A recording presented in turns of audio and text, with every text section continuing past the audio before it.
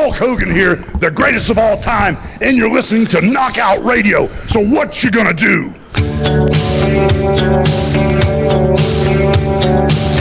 All right, we are back coming to you live from Apex here in Las Vegas as we get ready for UFC 303. A big shout out to Hank Spooner tuning in, so we want to thank him for that. Our next interview, we got to do quickly, I understand. I heard the two of you talking, so let's welcome Roman Dolidze. Yeah, correct. Close? All right. So why do we got to get you out of here real quick? Something going on? Soccer? Is it soccer? Well, it's football. Yeah, no, it's football. It's football for you guys. Yeah, it's football. No, it's, listen, so being a Georgian, so for our American friends, we have the European Championships, which is kind of like the World Cup, and I believe it's the first time ever that Georgia have made the tournament, and they've came, and the fans have been incredible, and in their first game they were amazing, and so they play Portugal, Cristiano Ronaldo, in about 40 minutes. Yeah. So we need to make sure that this is out. You know what? One of my favorite things, I have the longest running MMA UFC show in the country. I've been involved since UFC 1. I love when I'm talking to whoever, whether it's an athlete or not, and they smile, and it's like your smile just now when you were talking about European football, to me was so cool. Like now, it's just, to me, it's so cool knowing what you're about to do in a couple of days, to me, which is insanity, you know, fist fights and whatever. Beating each other for money. But to see y'all smiling, talking about, you know, your football. Yeah, no, it's so why not football? Why MMA? I was playing football. I was professional soccer football player. Football player, and I was goalkeeper. 3 years I played in Turkey. And I started very late in MMA, yeah. Oh my! Who did you play for? I started in Trabzonspor, for School of Trabzonspor. But in the end, I was in Ankaragucu, but not in the highest team. Wow! Yeah, but it was good time. What was the strangest goalie drill that you had to do? We had completely different training. It's doesn't look like nothing like normal soccer football players. I love you and stuff.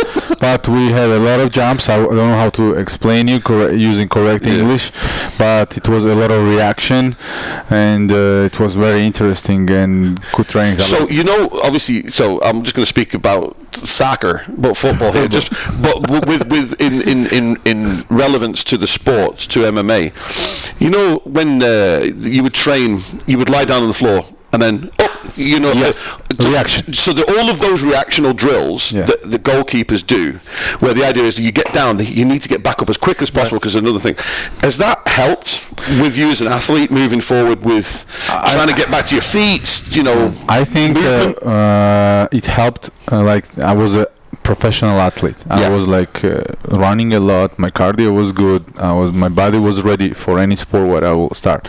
And I first started in grappling. I won a lot of competition in worlds and Europe and Asia in ADCC. A lot of competition in grappling from soccer. Yeah. But main thing what soccer gave me, it's mentality. And second thing, in soccer, especially when you are a goalkeeper, how you play depends how your team plays.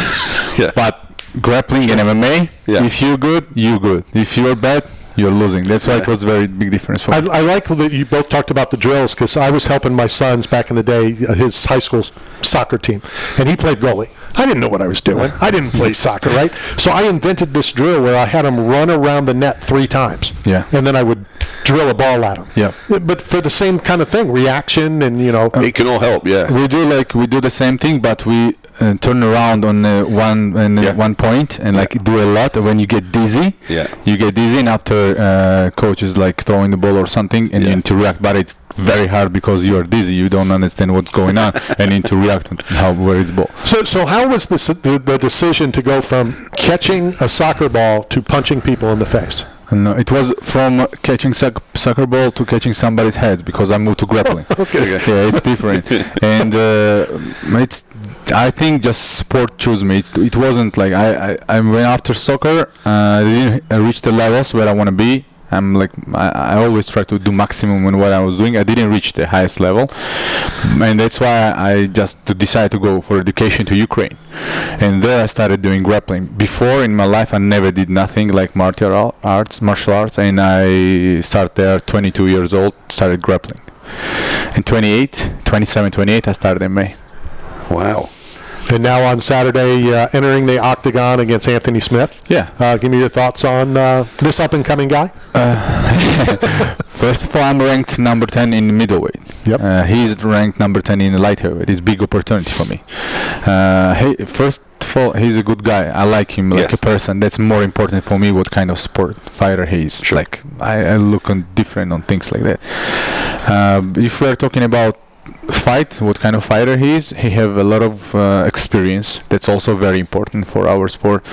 And he have pressure going forward. He have good grappling, but I'm ready. Where do you think, if you compare yourself and Anthony Smith, where do you think you excel over him skill-wise? I think grappling, and he do a lot of good.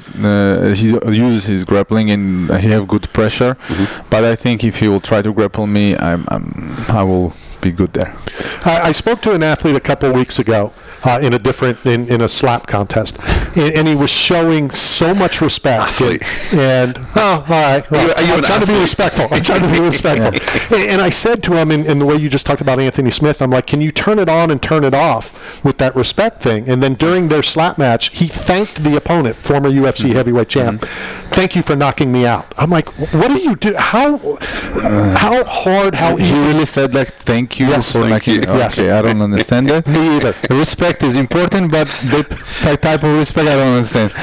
And I respect him because he's a good person. I'm in this sport already long, like it's my fifth year in UFC, and I saw a lot of guys, a lot of bad guys, a lot of good guys, and I can see the difference between them, and Anthony is one of them who is a good person, and that's important for me. We talked about that on the show last week. Like I said, I've covered this longer than anybody in the world, and blah, blah, blah, blah, and I remember back when this sport was respect, where you could go and fight somebody, and we went to a UFC in London, and two guys that fought rode together to the after party. Yeah, no. That's not the way this is anymore, and I feel bad about that. Everybody try to be Conor McGregor now. And he was the reason why we talked about it. And I said, and I've taken a lot of heat for it, that he's not great for the sport because he's changed it to. No, we can't say he's great or not. He did a lot of great things. Good things for sport. A lot of people know MMA because of him. Let's say like that, and that's true. But another point of view on it is like what he's bringing to a new generation. My perspective is that we need to bring them like a good understanding how you need to live your life, how you need to act with the people, how you need to respect your opponent. Because for me, there is no difference like life or fights. Some people are very different in fight and very different in life. And sometimes when they ask me like how you are preparing mentally yourself and stuff like that for fights, I'm not changing nothing. This is just how I am in life, and I don't need to do nothing special to be ready for any fight. What's the craziest, funniest, strangest thing that ever happened in the middle of one of your fights? Well, you kind of smirked there, so something must be coming. I don't know what's crazy, but nothing. My fights are they can't do nothing with my mentality. That's why no matter what they are doing, how they act, I will keep doing myself. How do you obviously in this particular fight now you're stepping up in weight? Are you enjoying not having to cut the way that you would normally have to cut? That's very big difference. Yeah, like you feel stronger. I feel stronger. Yes, and I'm not drinking so much water like I need to drink when I'm cutting weight. And this morning I wake up and I went and eat breakfast very good in UFC PI, and like it's completely different feeling. Yeah, and I think this will play the huge role. I think I will do better because last time I was even heavier last time when I started cutting weight for my middleweight. Yeah, and now I'm lighter than I was for middleweight. Right, okay. Wow. Because of consistency. When I go back home, I was supposed to fight a couple times. Opponents pulled out, and I was still doing good diet, and now I'm feeling much better. Do you think you would like to stay at light heavy? I will fight in both. Or you just don't care? I'm going to fight wherever the opportunity. I will fight in both weight classes, and I think it's a very good opportunity for me. Final, Roman, what can the fans expect Saturday night when they tune in to UFC 303? As always, if we are talking about me, never step back no matter what's happening. I will go forward and I will not stop. What can the fans expect on your football game that is coming in 35 minutes? I like that you call it football. That's already a big change. This is Portugal are a good team, but Georgia have one of the teams that have kind of taken the tournament by storm. Let's say true. Portugal is a very good team, and probably they will do very good. But I hope Georgia will destroy Portugal. Yeah, me too. What do you wear more? Your Georgia football club gear or UFC gear? What clothing? Shirts. Yes. Do you wear your football team's swag? Normal life? Yeah, normal. Probably people don't see, but normal life. I'm they see cameras. Normal life. I'm like this. I'm not wearing not much sport things, but when it's like my Georgian team is playing, of course, I'm Georgian football team. Awesome. Well, you know how I call American football? It's also, you ask it about funny thing. I call it American handball because it's more like it's more like handball. I have this argument with him every week. So does Grossman. Grossman calls it hand egg or hand egg or why something like football that. Hand throw ball. No, hand throw ball much better. Exactly. Well, enjoy the week. Your reward, I call it Christmas Day, Saturday, when you get back in the octagon. Enjoy it, and can't wait to see you in action on Saturday. Thank you very much. Thank you, sir. Let's go hit a quick break. Coming to you live from Apex here in Las Vegas. We'll be right back.